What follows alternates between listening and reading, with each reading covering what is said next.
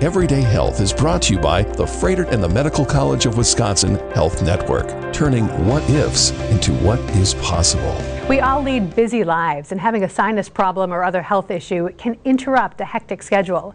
But now you can get care without even leaving your sofa. With us today to explain a new service called the Virtual Clinic is Dr. John Butler, a Froedtert and the Medical College of Wisconsin internal medicine physician. Dr. Butler, thanks for being with us. It's great to have you here. Great, thanks for inviting me. What is the Virtual Clinic? Well, virtual care is a new form of care where from the convenience of your home at a time of your choice, you can connect with a physician for care of your medical problem.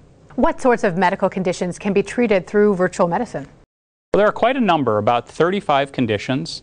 I would say our most common are upper respiratory symptoms like coughs, colds, sinus infections, as well as bladder infections, skin rashes, pink eye.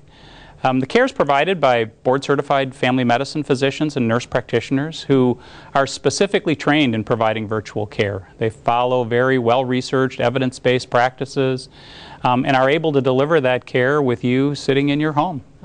So let's talk about the benefits of virtual medicine to the patient.